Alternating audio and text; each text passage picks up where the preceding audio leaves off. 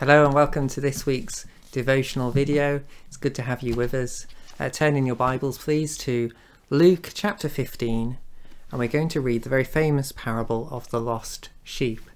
So that's Luke chapter 15 and we're going to read the first 7 verses. Now the tax collectors and sinners were all gathering round to hear him. That's Jesus. But the Pharisees and the teachers of the law muttered, "This man welcomes sinners and eats with them." Then Jesus told them this parable. Suppose one of you has 100 sheep and loses one of them. Does he not leave the 99 in the open country and go after the lost sheep until he finds it? And when he finds it, he joyfully puts it on his shoulders and goes home. Then he calls his friends and neighbours together and says, "Rejoice with me, I have found my lost sheep." I tell you that in the same way there will be more rejoicing in heaven over one sinner who repents than over 99 righteous persons who do not need to repent. Now, during this time of lockdown, I think many of us have had more time to read and maybe even finish some of the books on our shelves.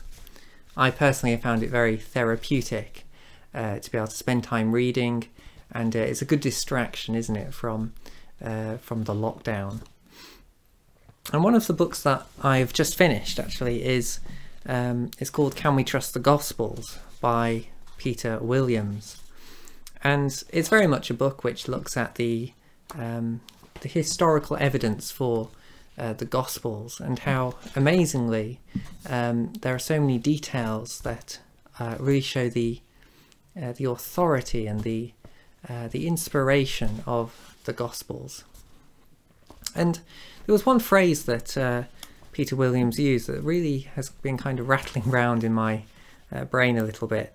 And it's where he was describing the Gospels as being illustrations of creative genius, and the creative genius that he's referring to is in fact the Lord Jesus Christ.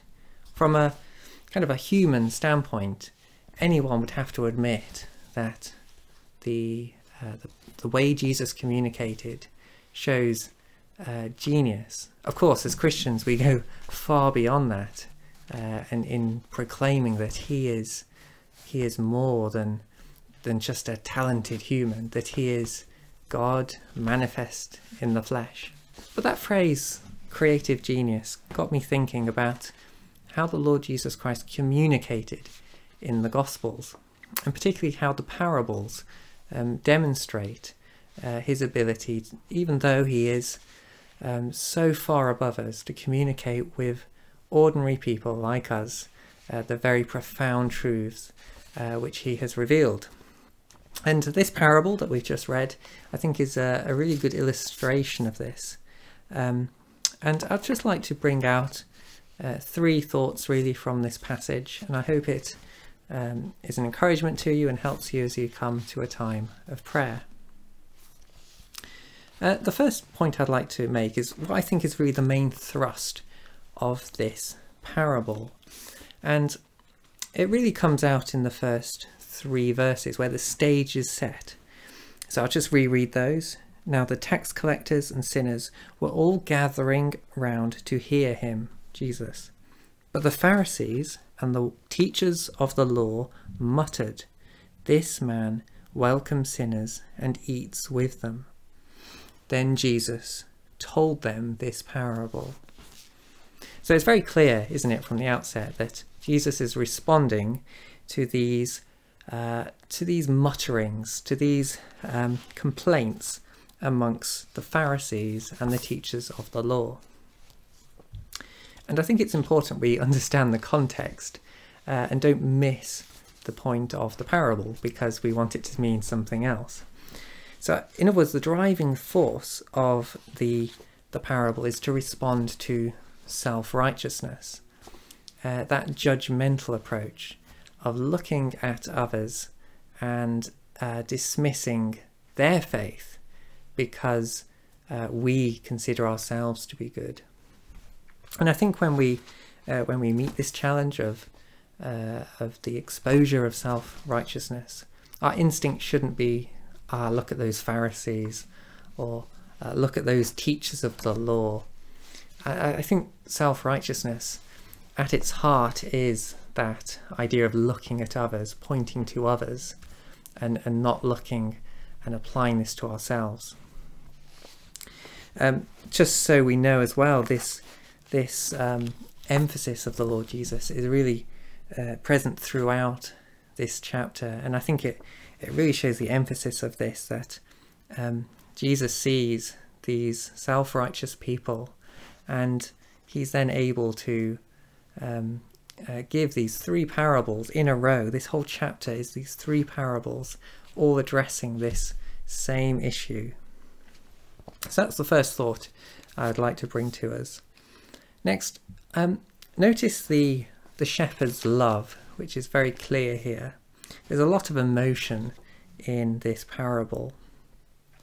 As Christians, as those who know what it was to be lost and then to be found by the Lord Jesus Christ, we can sympathize. We can put ourselves in the shoes, as it were, and identify ourselves with this lost sheep, this foolish sheep who had no means of saving itself, who wasn't able to find its way back, but needed the shepherd to come and find it and save it. And we really see the joy of the shepherd here, and I think that demonstrates to us the love of the shepherd. And this is such a striking truth, isn't it? Especially when we see that there is rejoicing in heaven. We saw that in verse 7.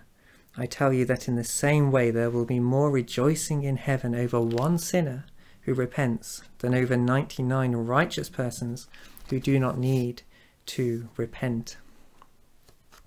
We can say as well that the fact that there is such joy at the recovery of the sheep implies that there was sorrow when the sheep was lost. And that really reminds us, doesn't it, of how Jesus thinks of the lost. So, for example, just a few chapters along in Luke 19 and verse 41, we have the famous account of Jesus weeping over Jerusalem. So Luke 19:41, and as he approached Jerusalem and saw the city, he wept over it and said, "If you, even you, had only known on this day what would bring you peace, but now it is hidden from your eyes." We really see this compassion for the lost, don't we? And that's something which is something which we ourselves have benefited from, as the Lord Jesus Christ showed that compassion to us. But it's also something we should emulate. We should have that desire to see the lost found and saved by the Lord Jesus Christ. And then the last point I'd like us to look at here is to emphasize this joy that is in heaven. And as we come to prayer, to think that we are coming to the throne of grace, the heavenly throne, where even now there is joy at the salvation of the lost, our salvation. It's not some fleeting emotion in heaven. It's not some momentary excitement at someone becoming a Christian. It's something that doesn't fizzle out. So when we come to prayer, we are coming to the throne of grace, where we are welcomed, and God rejoices in our salvation. I was reminded of the words in Isaiah 62, where the Lord speaking says that as a bridegroom rejoices over his bride, so your God rejoices over you. that's amazing, isn't it, to consider. I mean, perhaps your conversion, like mine, wasn't very dramatic. It was maybe a more gradual process. But what could be more dramatic than knowing that saints and angels and the God of the universe himself rejoiced and is rejoicing at your salvation, at my salvation. And it's good, I think, to approach the throne of grace with that in mind, with that understanding. And another thing we see here is the eternal perspective, the heavenly perspective. The Lord Jesus Christ here isn't talking about some kind of temporal recovery of a wayward person. He's talking about eternal matters. That's why there is rejoicing in heaven. There is rejoicing in the eternal realm over someone coming to know the Saviour and being redeemed. And I think that's something that we always lose sight of. We get so wound up with the events of the world and with our daily lives that we can sometimes lose sight of the eternal perspective. So as we pray, let's have that understanding that we can pray about eternal matters. We can pray about people's souls and eternal salvation, that we can pray for one another as we seek to witness to others and as we seek to live as godly witnesses and examples before them.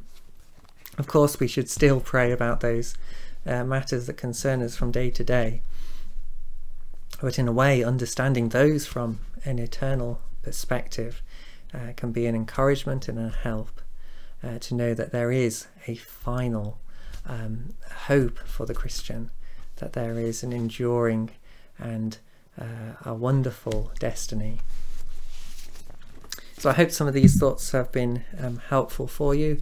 I pray that considering these things, we would have that greater love for the lost, that we would seek to pray for one another, to be those who have compassion for the lost, and to also be encouraged to know that we ourselves were lost and found, and that the rejoicing for that continues. So I pray that you would have an encouraging time as you come to prayer. I have chosen a hymn, well actually a psalm, and I'm sure you can guess which psalm it is, Psalm 23. But the version I'm going to suggest is one that you've probably never sung before. Of course, there are lots of versions of Psalm 23. But when I was in Norwich, actually, at the church there, when you entered the church building and you were welcomed, you would be handed almost a library of books. You would be given a copy of the church liturgy. You'll be given a copy of Christian hymns. And then you'll be given a psalm book and a Bible if you didn't have one of those. You can see there would be quite a pile of books. Now the Psalter that you were given would be something called the Book of Praise, which is actually the English version of the Geneva Psalms. So these are the Psalms that were put together under the supervision of John Calvin and were used by the Huguenots. And the Reformed churches on the continent have generally used this Psalter, while we have in this country had more of the influence of the Scottish Psalter. So even now, if you go to a Reformed church in the Netherlands, they will use the Geneva Psalms. But I really recommend this version of Psalm 23.